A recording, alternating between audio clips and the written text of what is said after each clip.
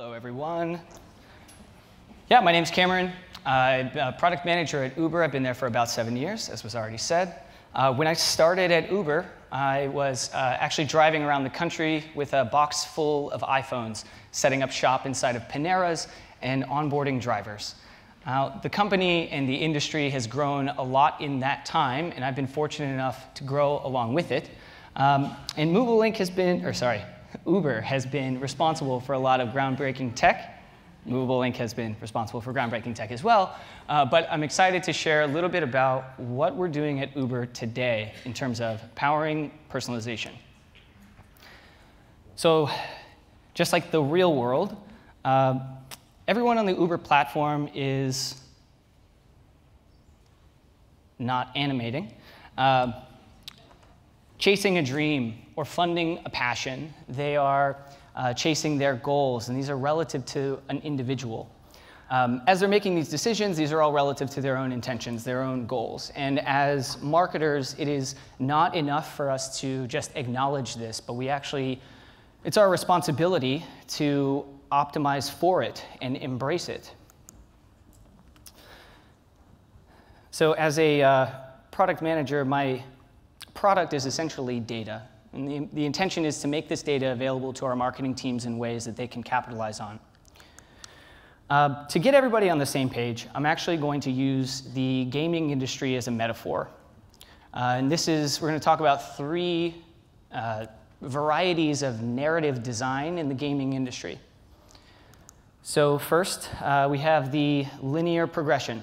Quick demo check. Who played Sonic growing up? We're in the right place. OK. So the player progresses through an authored sequence. They start the game going left to right, and no matter how many times you play the game, the story points still hit at the same spot. Doesn't matter how many coins you collect, and there's no real decision-making happening as you progress through this game. The second variety is branch and bottleneck. Let's do another demo check. Mario 64. Great. So in this scenario, the player has an option. There's actually more objectives available than are required to continue the story. So in Mario 64, you only need 70 stars to get to the end of the story, but there are 120 available. So this introduces some decision-making capability, some agency on the player to determine what they choose to get through, but it doesn't alter the story points as you progress. Now, this can be a more unique playthrough style, but at the end of the day, the story is still happening in the same sequence. The most recent variety of narrative in video game design is that of an open world.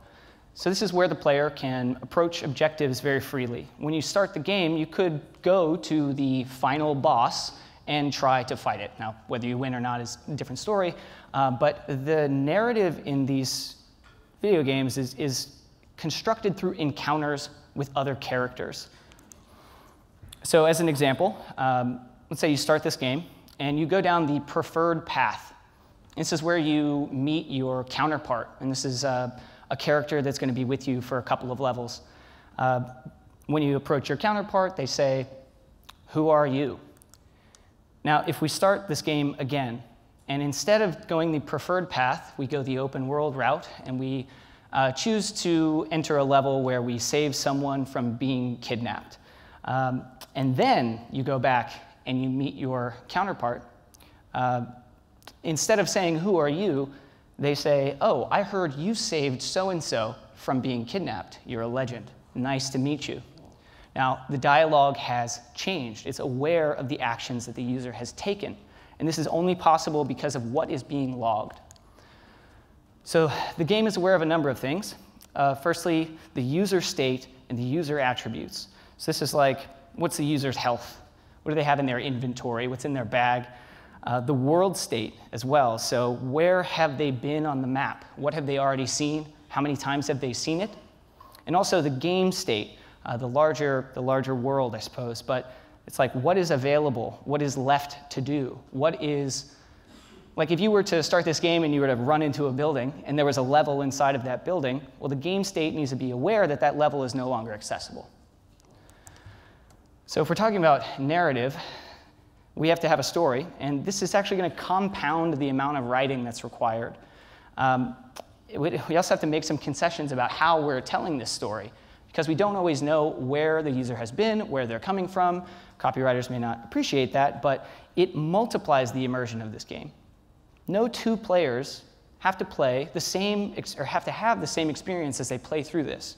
And even one player can play through this game multiple times and have different, unique experiences. Some of these charts that I was showing may look familiar. Many of our marketing automation software, our ESPs, allow you to drag nodes onto a canvas and connect these communications in a specific way. But we can think of these as some of the campaign types. So a linear progression is like a time series drip. Again, left to right, you enter in at a certain point.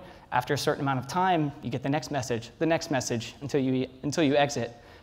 For, I think, modern automations, which is very likely what many people in here are actually doing now, sure, you may have some dynamic content. You may have some path switching, depending on the actions that the user takes. But what I'm hoping to do today is help everyone understand the infrastructure that's required to level up to contemporary personalization. Getting started is difficult because data, you don't know where to start. Data is really scattered. We don't know how this information needs to be organized, what needs to be connected, what are the dimensions that should be considered, or are we actually incorporating all of the appropriate perspectives on the data in order to act on it. There are 3 pillars of work that are required to enable this for your company. Firstly, I'll talk about drawing the map, then what we need to keep track of, and lastly, how to introduce wayfinding creative into your campaigns. So, drawing the map. This is a very classic business practice. You've got your product features and the surfaces that you're going to communicate on. These are basically the story points, and you're going to identify how you want people to engage with these. Now, then it's marketing's responsibility to essentially predict what kind of information needs to be presented to the user before they arrive at any of those points. And if you complete this, you've essentially just done the customer journey map. Now, traditionally, these are done in maybe Excel sheets, top to bottom, or Lucidchart or other similar charting software, left to right. But what's really important is that this actually becomes a network. And so your map is critical. The reason this is because you will be able to identify your blind spots, where we didn't know that a user could arrive at this point from that point. And if it's linear, those are much harder to find. So draw the map. It should be a network. What are we keeping track of? User attributes. We'd assume everybody here has a table or a database of the sales for a particular user, maybe some of their preferences, or how they've engaged, what's their click-through rate. But knowing what a user has done recently is actually not enough. We also need to know what they have seen, how often they have seen it. Now, these next areas are a little bit hard to justify from a funding perspective for marketing, but they're equally as important in powering these permutations. The product state is critical. There has to be log of what the version of the product is, what features are available for that user. And lastly, the world state is especially important for Uber as a global company, where we have a variety of features and products that may or may not be available based on where you are. But we're also impacted by global events, like many of us understand with COVID. But even things like connectivity in a certain country, whether or not a specific feature or product is available, all of these things are relevant pieces of data to connect to your user attributes when we're considering how to personalize. Third area is wayfinding creative. So I think everybody does something similar to this, and we're, of course, doing it as well. A user qualifies for an objective. Now, this is a little bit of gaming terminology, but think of this as a product announcement or a flash sale, something similar to that. We've developed our creative, we've got our audience, we're going to batch and blast. We're going to produce this thing and let everybody know. The second one is the first time that they actually encounter a feature. So this just became available to the user. Maybe they finally arrived at a particular landing page, and so we want to send some additional communications. This is a great opportunity to do testimonials or value props across the communications you're sending. My favorite one is actually the contextual variance. So this is where you have to stop and consider your map. This is understanding where are all of the places that this user could have come from to arrive at this point now. Now, instead of continuing to create new campaigns, what you start doing is you can look backwards, and I'll touch on that in a second. So these are always on. This is critical. Again, we're not saying batch and blast, point in time, ad hoc send. We're saying there are triggers. And as people progress through our product, these triggers fire and these announcements go out. Users are always traversing your product at different speeds and from different points in time. They also have different goals. And so it's important to consider that if we're sending out a large product announcement, hey, this new feature is available, well, many of our future users aren't users right now. How can we incorporate that announcement into a lifecycle journey? Again, that's always on, so they become aware of the feature product that you're trying to send.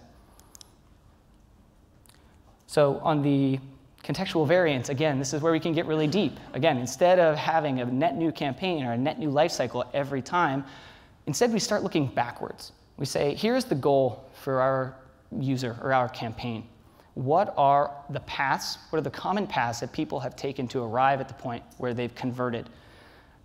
Then we can look at if our data is set up correctly. We can look at what are all of the possible paths that people should have been able to come through.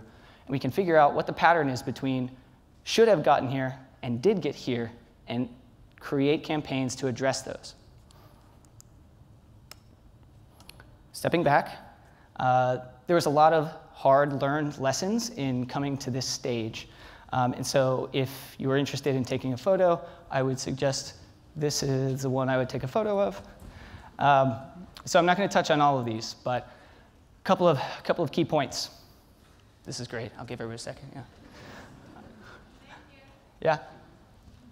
So firstly, there are many technical marketers in this audience that could set up the infrastructure that's required, or some of what is required to make all of this work. But I need to emphasize, the systems that we're talking about, this is engineering work.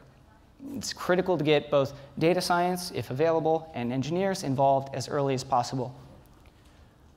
The next piece in the center is actually the asset, repository, and metadata structure.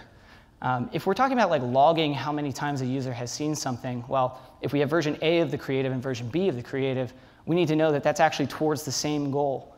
And so establishing a metadata repository for your assets is also critical. Building with infinite permutations in mind is this mental shift that I think we all have to come to. Copywriters and creative especially, where just because we're used to telling a story linearly, it doesn't really lend itself to the type of personalization we're talking about. On that note, you will actually find the breaking point of your brand guidelines. So it's important to involve creative and copywriting regularly and often so that they're a part of the process. But they'll either become your worst enemies or your best friends, and I hope they become your best friends. The last one to touch on is instrumentation. If we're talking about measuring how many times something has been seen, understanding where they've been, where they're going, where they haven't been, where we want them to go. If you can't measure it, you cannot make it better. So like I said, as a product manager, my product is data, making it accessible. But once we've actually accumulated all of this infrastructure and these resources, what happens? So this is our recommendations digest for Uber Eats, the line of business. Now, understanding things like cuisine preferences or where a user's last delivery location is are, of course, important for determining the actual recommendations that we provide. But we also wanted to optimize just the header here. And so some of the data points that we were considering are propensity for color engagement. What is the likelihood that someone clicks on something when it's blue versus tan? Estimated preference for illustrations versus photos is another piece. And also the likelihood that a user will actually engage with something if the sentence is posed as a statement or a question. Again, these are user attributes, and each time we get an engagement metric, or each time someone engages with our content, that metric is modified. Now, the only way that we're able to personalize this, again, infinite permutations, is through Movable Ink. So this is their bread and butter, image customization, and we love it. Through just customizing this header with some of the data that we've been describing, we've seen a 25% increase in our click-through rate. And through this one campaign, we've got an additional $10 million of attributable incremental gross bookings per month. And it's been a huge success for us. I hope that understanding, well, while there is a lot of overhead in getting something like this started, I hope you can see some of the benefits of evolving these communications and these campaigns from our time series drip or our linear progression into what I genuinely believe is the future of marketing, and that is contemporary personalization. Thank you so much.